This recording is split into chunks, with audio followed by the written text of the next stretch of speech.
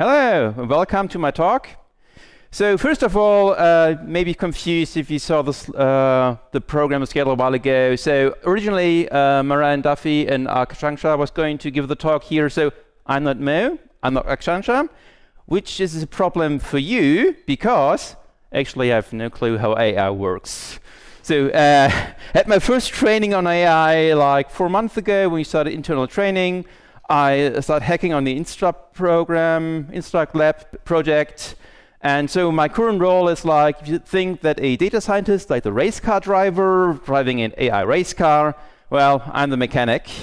I provide foundational support, and yeah, that's AI generated.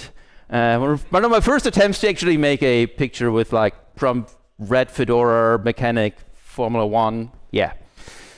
Took me like several attempts and several credits, but well, it worked out. So my expertise actually is Python. I've been doing Python for over 20 years. Python packaging, PyPI, all these rather complicated, boring bits and pieces. Helped out with containerization. Hi, Dan. And I also work on hardware enablement. So I started with AMD ROCm because I have a ROCm machine at home. So a workstation I don't use for gaming at all. And then helped out with Intel Gaudi support. That's one of the AI accelerators. Yeah, but why do we actually need saving from AI or in the AI realm? I think that boils down, that's probably one of my most important slides, is literacy.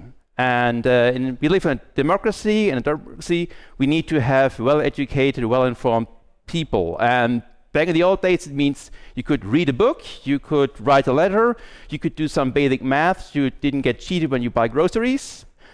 It got more and more complicated, like 20, 25 years ago, the internet came up. So, and having some basic coding skills, by basic I mean like Excel sheets or doing some very simple Python scripting helps. And now with AI coming up, people, like ordinary people, not just engineers, developers, testers, should know at least a bit about how like a prompt works and how the dangers and the benefits of AI, when to use it, or how to recognize a deep fake.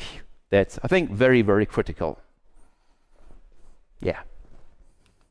So the agenda for the talk is going to be, I'm going to start with some general comments regarding hardware and software, then how we are trying to make AI more accessible and open, with open source, of course. Introduction to the lab approach. That's the lab in InstructLab. The InstructLab itself, you're going to do a step-by-step, well, not demo. Demo maybe on the end. Had lots of technical issues. I will go into that later on. But show some slides and hopefully do an active demo at the very end. So why do we actually need special hardware? So this is one demo I recorded a while ago. This is a very beefy machine with 112 CPUs, and every physical CPU core is like spinning at almost 95%, and it's spitting out some text. So it takes a while, or even longer and longer and longer. And so it's a high-end machine, but it's not very efficient, not very like responsive. But if you do the same thing on specialized hardware, like a GPU, now you see on the left side the GPU is spinning up, and well, it's already done. So it's like a at least one magnitude faster to do even simple inference, so chatting on a GPU, specialized hardware. And even so, my €800 card at home is still like 10 times faster than this super high-end dual slot Intel Gold Xenon server processor. So that's why we need specialized hardware for AI, and that's why some of the companies' stock price like went up really, really, really crazy. And this is also a problem for open source, but we have kind of an answer for that, which I get into too. So AI, well, if you are like me, AI is like the new NFT or the new blockchain. It's kind of a bit like annoying to get bombarded with AI, but there's actually, AI is a very, very old topic. It's been around for many, many decades, and there are different fields, from recognizing like forecasts, recognizing street signs, to doing natural language processing, so understanding human text, to doing learning, understanding AI, And this talk is going to focus on the parts that understand written text and written inputs and split them out. So deep learning, natural language processing, generative pre-trained transformers, GPTs, and large language models. If you look at the typical OpenAI stack these days, we do like any kind of training, it's based on Python, which is rather great because I love Python, doing it for over 20 years, with lots of other software around. So most of them is either built on PyTorch or similar software. Llama CPP with Python bindings, deep speed, Foundation was back in the old days NumPy, to doing like large matrix operations. And below that you have a stack that has any kind of hardware from CPU, GPU, there are HPU, NPU, TPU, XPU, and lots of other processing units, and the support libraries. And on top, if you run any kind of large language model, you need a model with some issues. So the middle part is open source, but it's kind of hard to install most of the times because, yeah, you need to take care of hardware and dependencies. The other slot below, so the hardware is very expensive. The drivers are often also proprietary and closed source. And if you get a large language model, there's also a problem. Most of them are also closed source. And we want to make it easier for you. So we want to make the whole open source generative AI, large language models accessible. That includes working on container stuff. We've been to the bootc keynote in the morning. We're building on top of that. We have Podman Desktop to make it more accessible for any kind of people who don't hardcore go on the command line. IBM has worked with that. They have developed a new foundational model which is completely open source. And we have InstructLab. So to go a bit deeper with the containers, the current approach we have is to have a bootc container who boots up the system. So you have all the drivers installed, and then an application container you run with all the Python stack and the PyTorch and the llamas and whatever you need in there. Now you might think, well, installing Python package, it's very easy. Just do pip install and you're good. Well, with hardware accelerator, it gets a bit more complicated because every vendor has their own API. You need to recompile it for every kind of different system. If you have like ROCm, like I need to run this command on RHEL. On Fedora, it looks completely different, so it's not that easy. For Podman Desktop, so this was actually part of the original proposal by Mo. Never used it, so the first time for me firing it up and taking a screenshot just for you. Apparently it's very easy for people who are especially on Mac and Windows. Check it out. There's a dedicated Podman AI lab which will help you to serve and run LLM, and there's also ways to test bootc images. Yeah, and on Fedora it's just flatpak install Podman Desktop and you're good to go. The IBM Granite model, the other piece, the foundational model, so the thing you run actually LLM, there was announced during Red Hat Summit. It's an open source licensed model. So you're not under any kind of restriction, commercial restriction. Problem with other kind of models is either you need to use some kind of service you talk to, so you don't have control over the model, or you have restrictions when to use the model. So you can't use some basic foundation models in commercial context, only like in private context. So, but with a open source model, you can actually run it at home, do your own training, or build your own product on top of that. So this is one of the new open source pieces. And finally, we have the core. That's the large-scale alignment for chatbots. There's a paper made by several IBM engineers who work with us, and the most important bit is this very complicated sentence: taxonomy-guided synthetic data generation process and multi-phase tuning framework. Yeah, I learned some of these words, but I'm still not sure what all these words mean. But I'm going to walk through what the actual effects are and what the synthetic data generation for taxonomy actually means and why it's so useful. But why do we actually need this very complicated thing? If you never used any kind of AI and work with this, so a model is not a database. So you can't get in to your model file and replace like one row with updated data. If you find a mistake, It doesn't work like that. Instead, you have millions of numbers, so tensors, think of vectors and matrices, that have the information somehow encoded in the relationship of the numbers, their weights and their activation things. Yeah, I'm not a data scientist, sorry. But it's very, very hard to change it because all the numbers have a relationship. You need to wiggle on the right side and change something else, and yeah, it doesn't work like that. So that's why we need a way to align a model or fine-tune a model or retrain a model. There are different terms for similar things that do totally different things on a model, which I also don't understand.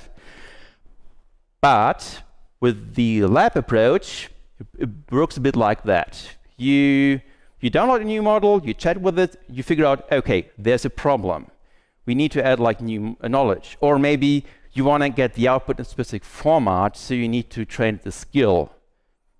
You use a taxonomy approach and the synthetic data generation, training data, retrain the model, test it, go through the cycle maybe 1 or 2 or 3 times, and then you have a retrained model. And taxonomy is like that. You have either knowledge, so something you know, or something you can do like a skill. For example, knowledge would be to have information like when is this conference, or where, like DevConf.CZ in 2024. And the skills are things like how to format the output. Maybe you want to have JSON output, or maybe you want to have a specific email template. That would be the skills. And with this approach, you can do training in a way that is like pull request. Like every developer here probably has done pull requests in the past, and you can create information to train a model by just getting some examples in, making a pull request, and done. And then the actual hard part starts for the other end. Is this whole training is very, very costly. But we at Red Hat, we're currently working with IBM. And what we're going to offer is we have this project where when it really starts off, you can make a pull request if you want to add some new training. We're going to take your data, working with IBM. IBM has a data center, and we are doing this training for you and improve the model with the data you're contributing to the community. This will happen in regular intervals. Regular intervals will be, yeah, we don't have fixed numbers, probably longer than a day, shorter than a year, something around that, every couple of weeks, every couple of months.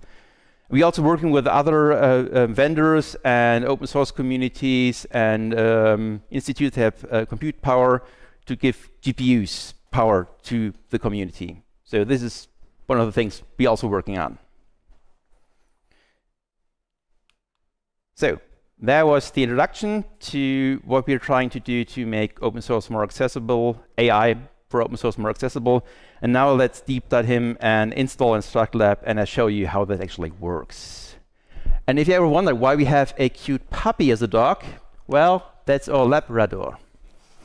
This is whatever. Also, several warnings here.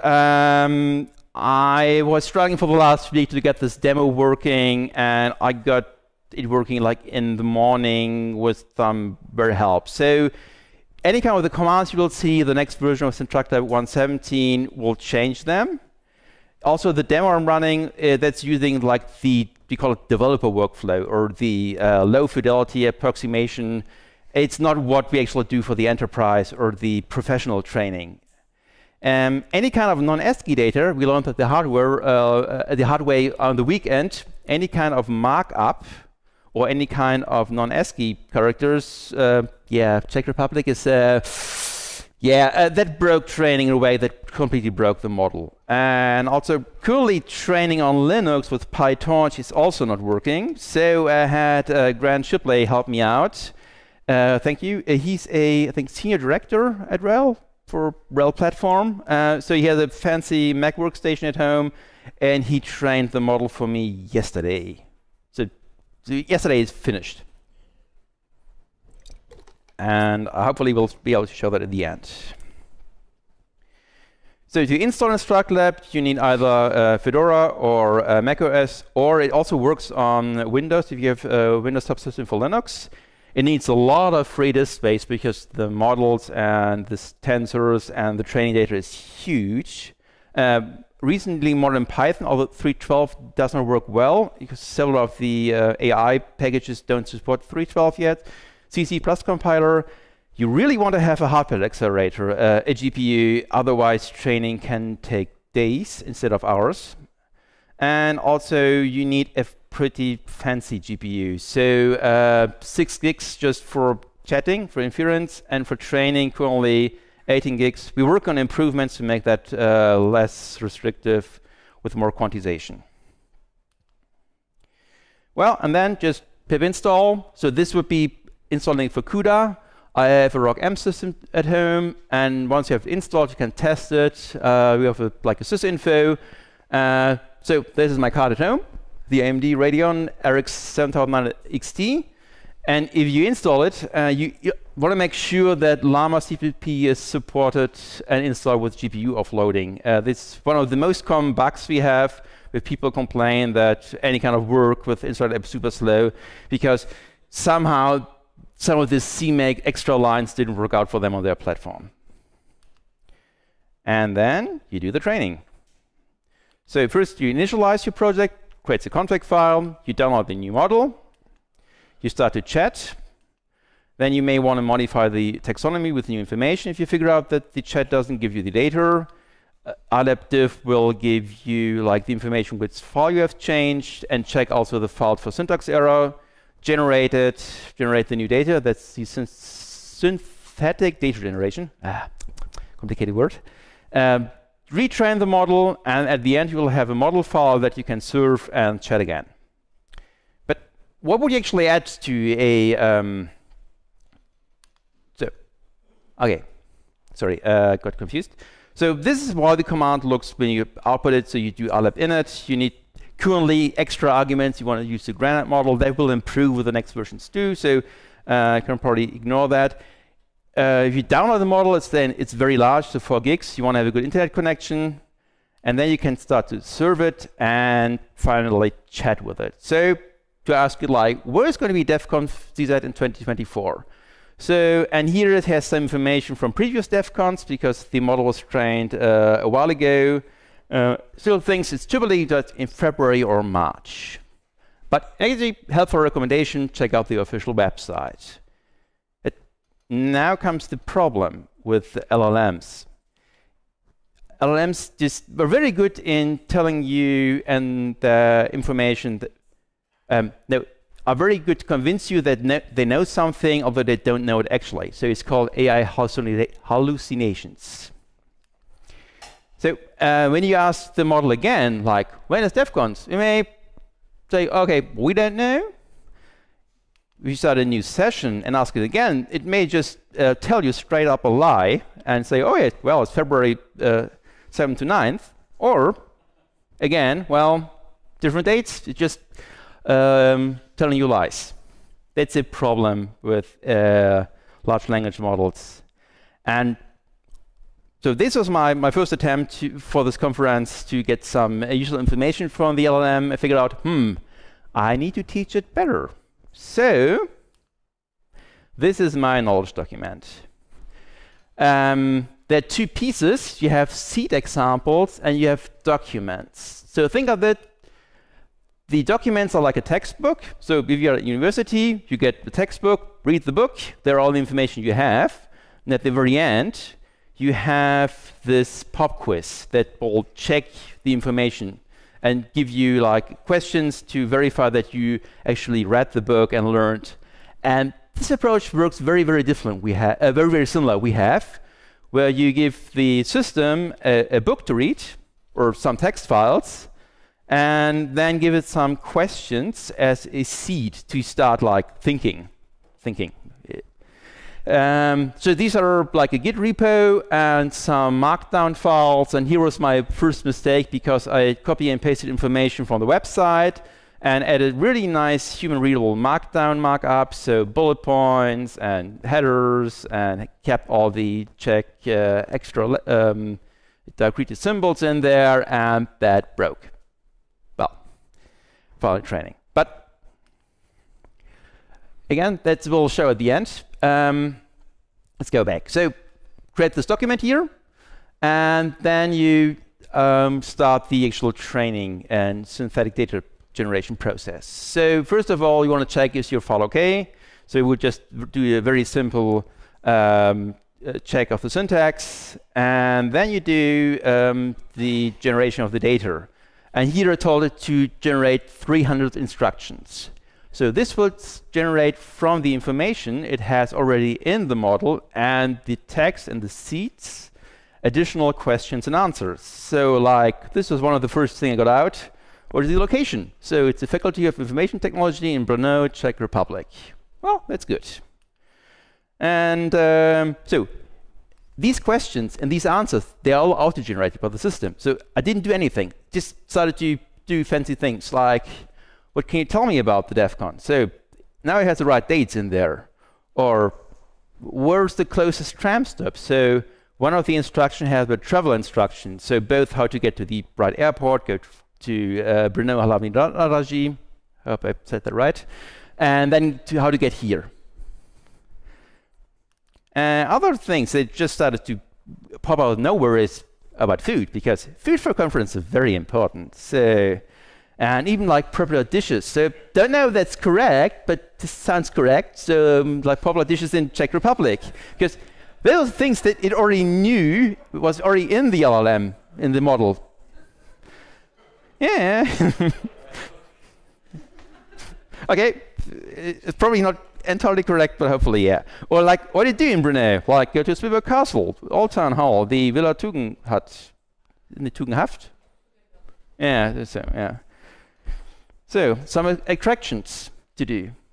Yeah, okay, this is, like, it will generate like a couple of hundred of these outputs, and then you feed that output into your training model and do the training. And here again, you need to first download about like 15 to 20 gigs of additional safe tensors. This is raw data, and then it will train and hopefully eventually, after a long time, create a new model. And then you have a new model that you can serve and chat with. And here's where the training completely broke. So I had to ask Grant Shipley to help me out. He did the training on his Mac station, and he also pointed me to a different chat interface. So I still used ILab serve, but the way how the training worked out at the end, I got our chat command can't set something. It's called the GPT temperature.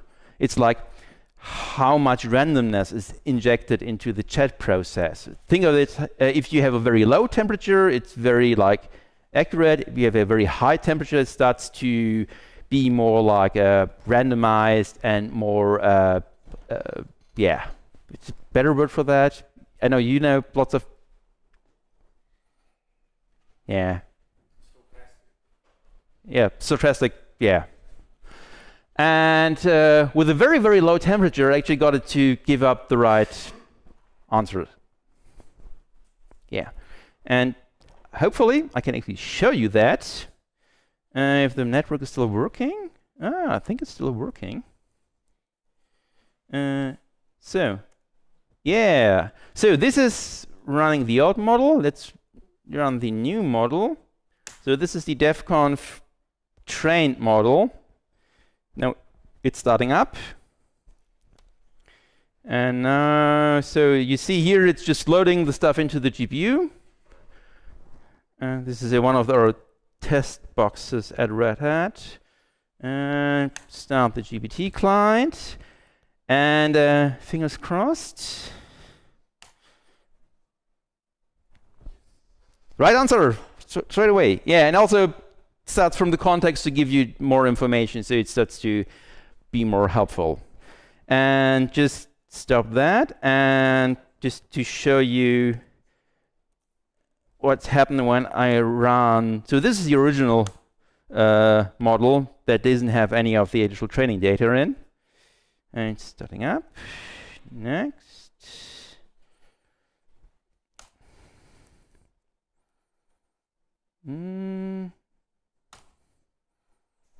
Yeah, so this has the wrong date. So it thinks it's early, sorry, too fast. Yeah. Oh, she started to hallucinate about DevConf 2025, so next year. Yeah. So I can now answer some question answers, and in the meantime, in the background, I'll let the ILab generate running. You can see which interesting question answer generates in the background. Hi. So, questions? When you do the training, does it use all the data in the taxonomy, or does it use just the new data? Oh, so the question was if the ILab generate uses only the new data or all the data in taxonomy. So if you look at the ILab diff, it only showed the diff of one file. So it does comparison to currently the main branch to like a PR.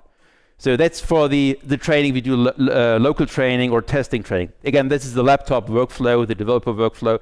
For the things that we're going to do for like the community project, we'll consume all like changes in batch for like a couple of days, weeks, month. I don't know the hard dates yet. It's still, we're working on that.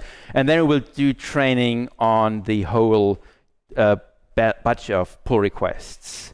And with this approach, actually, you could just consume the whole taxonomy from like the first commit to the last commit if you want to retrain another model with the information. This is the additive training. So,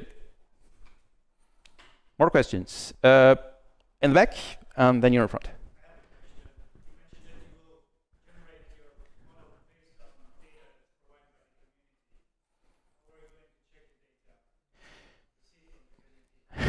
Okay, yeah, the question is if we accept like information on the community, how do we validate and check the data? Yeah, humans doing pull request reviews. Yeah, it's a bit hilarious. Yeah, so currently there are people looking at pull requests and helping out. There are also other models where we have a judge AI that will check that. Again, this is things I just heard on the side. I don't know how that's actually going to work.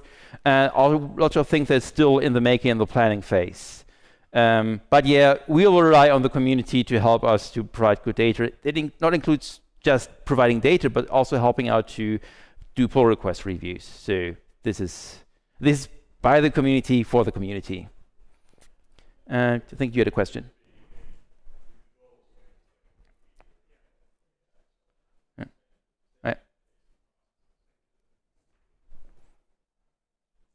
I think you had a question. Yeah. I want to learn at home and play with it. What hardware setup would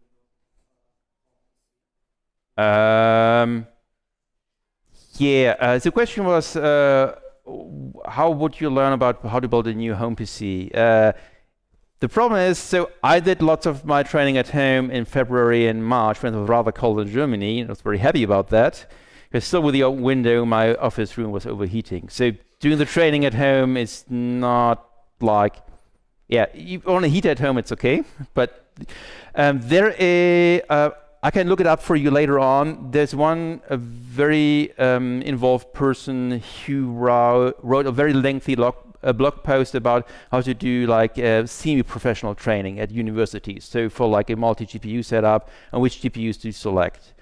These days, probably either need to have an NVIDIA or a high-end AMD GPU, and even these will only give you this low-quality training. So for the big ones, again, we are talking about, here was one of the next slides I had.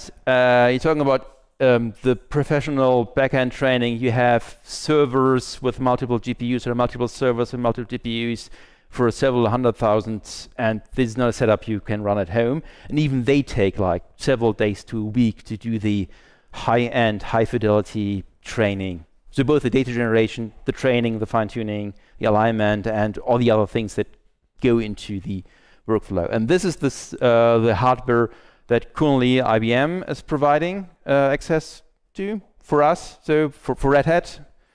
And we'll use that to retrain, and there are conversation with other people, other groups to also help out. But yeah, this is not something you want to actually useful models out there. It's not doable for at home because power requirements, the hardware requirements, and even the heating is just, yeah.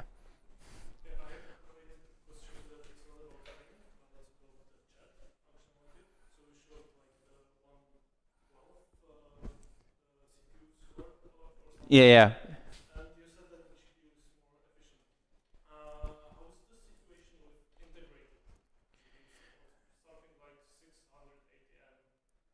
Yeah.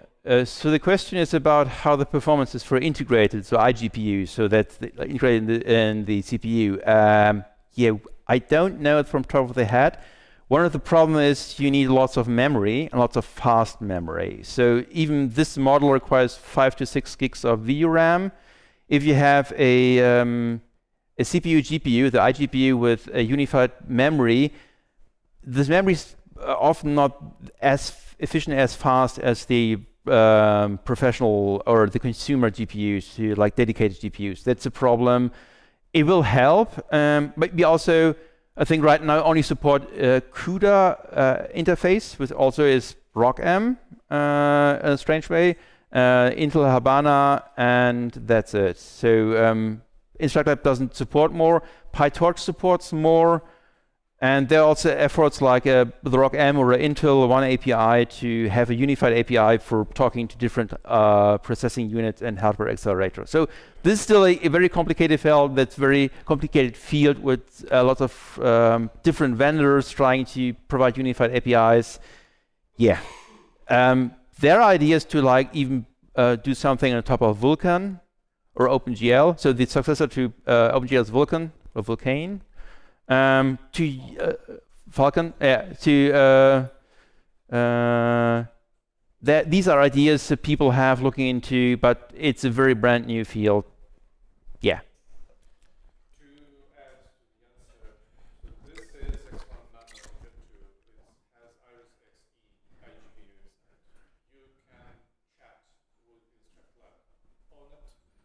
You can like try to generate not too many probably questions and answers with it.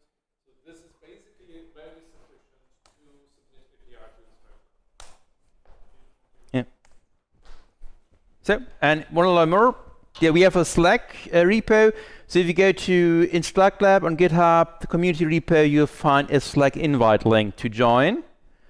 And yeah, so it's a summary of what we're trying to do. We hope we're going to save some of you, maybe all of you, I don't know. We're doing our best. Thank you for coming. Thank you for attending. And if you want to know actually more of the technology, please ask to somebody actually knows AI, not like a mechanic here. Yeah. Thank you.